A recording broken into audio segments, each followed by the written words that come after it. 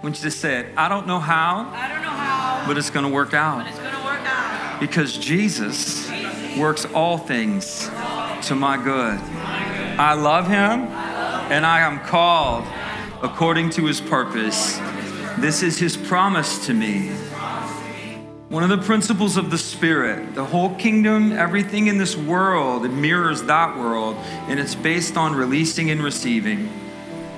We don't get a crop from the ground unless we release the seed. We don't get water from the sky unless the water first goes up.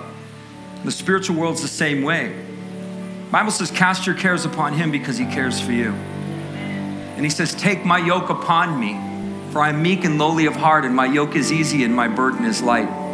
What Jesus is asking for is that we exchange our pain, our cares, our weight for his goodness.